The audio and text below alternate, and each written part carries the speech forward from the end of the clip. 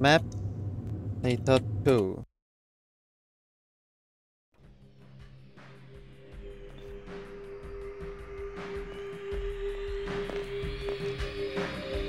You can actually finish this map without using cheat.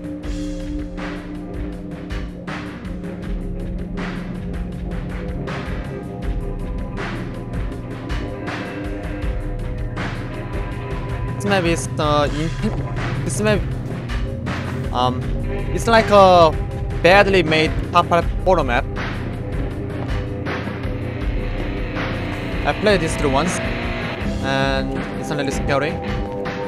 There are some jump scares, but it's not kind of jump scare that fills your entire screen with a JPEG.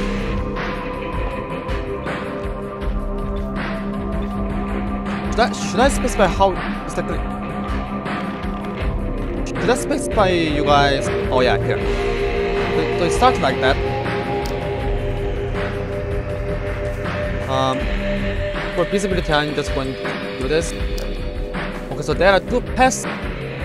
That's locked, and you can go here. But you will teleport to somewhere else, just like so. And there's about to be a jump scare here in this room.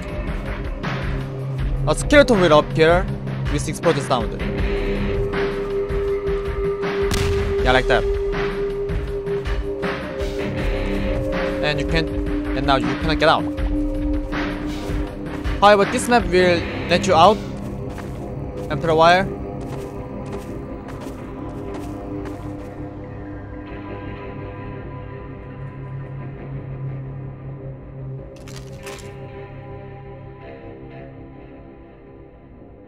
Yeah, I just wanna get a super gravity gun. Because there's going to be a fight later. Oh yeah, here. This door is locked. SV Infinite Tower 1. This is deliberately made to resemble the first one. You know, when we first walked out to this corridor, there was a door on right and an empty path on the left. This is locked again. I show you. This will teleport you to somewhere else again. And when we go through the same path, there is the same wide room with no skeleton. Because there is going to be multiple skeleton this time.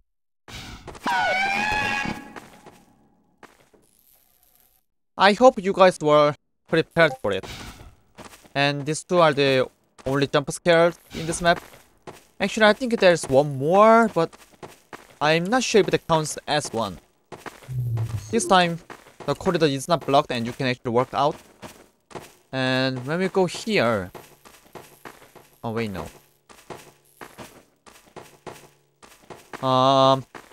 We should be teleported to the dumpster area soon. Okay, let me try different things.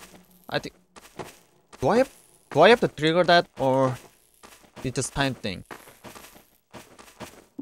Oh yeah, here. This is the dumpster area. Now you can't actually get out.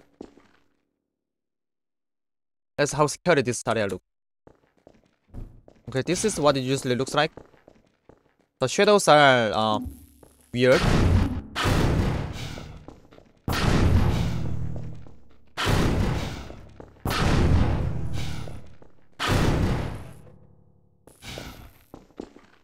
Now, what do I do here?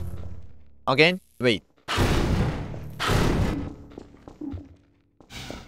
When you wait a while, the floor will open up from here. If I weapon crowbar. Yeah, like that. That is not actually true. We can't survive this trap. There's no way out. There's nothing for us to do. And you can actually just jump down, really. And you land to this square with water in it. And about this square, I think this was shown before in the demo void. You know, when we are falling through the demo void and we landed on some sort of map with flat floor and a square.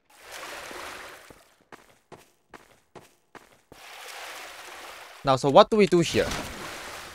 When we wait a while, this wall opens, and when we go to here, we are teleported to here. And this, gentleman, looks like an int menu.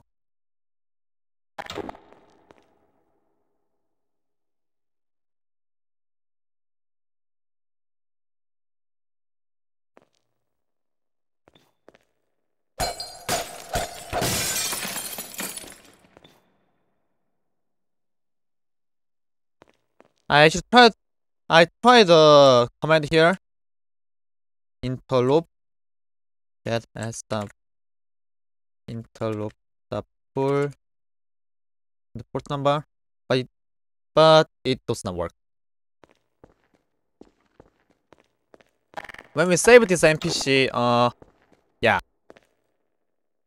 the map says that we will regret this decision, but not really because we have this one.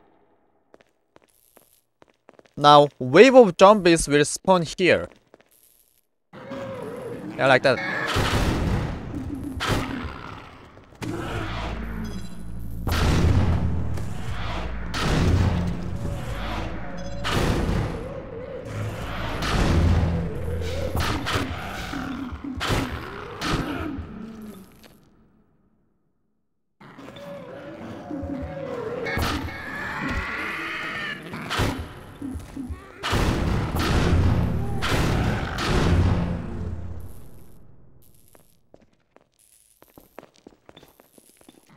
By the way, we can't get out. There's an invisible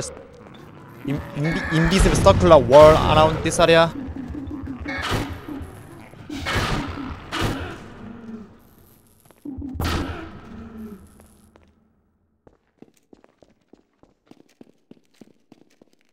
She can though. Just we can't. And we are teleported to here. And this NPC is a different one. It just looks the same. Now what do we do here? Same as always, we wait. When you wait a little, the door will open.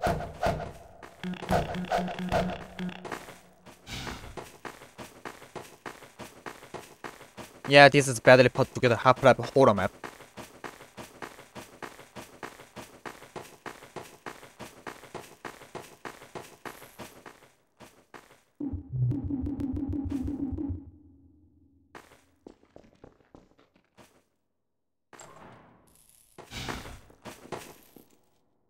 Let me show how this area looks without force brightness. Also, there's lazily made corridor with the window and this weird church-like area. And she will point out that this specific wall is weird. Something seems off this pencil. I presume that these textures are paintings of various animals, and this specific one has pencil in it.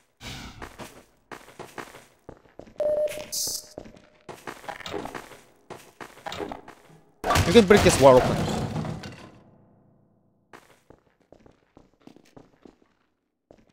And when you go in here, another jump scare will come up. Immediate amputation.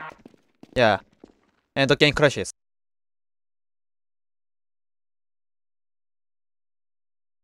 Soon. And that's about it. I don't know what's up with immediate amputation, but yeah, there's that. And yeah, thanks for watching.